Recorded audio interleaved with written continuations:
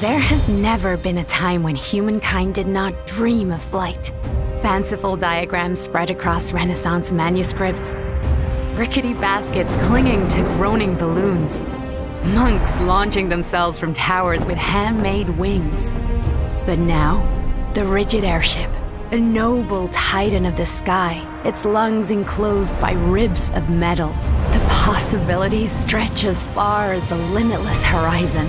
Untethered from the capricious sea, we can accomplish vast voyages in record time, melt away the distances between nations. And of course, there are new ways to settle old scores. For those with the boldness and the ingenuity to embrace this new dimension of tactical thinking, the rewards will be bountiful. What will they say of the age of airships? Well, that's up to you.